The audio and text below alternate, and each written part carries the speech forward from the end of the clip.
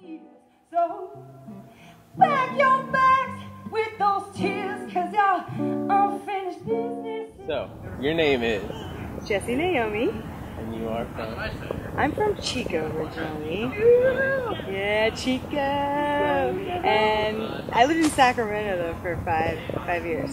Right. After. You attended here? I did. Yeah? How's it feel to come back? Great.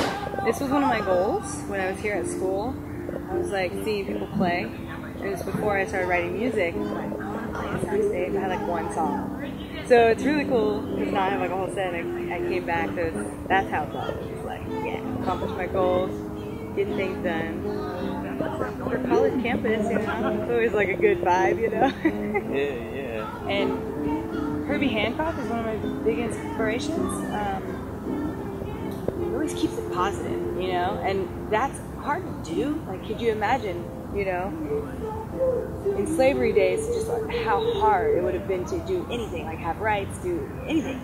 So to keep it positive and to just, it's a steady, to me, you hear a bass, a drum line to jazz, and it's like this steady pace, like life, you know? And it's hard to not go too crazy. Like pop sometimes can be really exciting, but when it's done, you feel kind of empty. Some other music makes you feel really low, really mellow, but like to me, jazz is like this middle road. A middle road's like a very hard place to stay, but it's very rewarding if you can stay. So that's my jazz theory. So where can people find your music? SoundCloud, Jesi Naomi, and it's JesiNaomi. I'm on Facebook, but SoundCloud.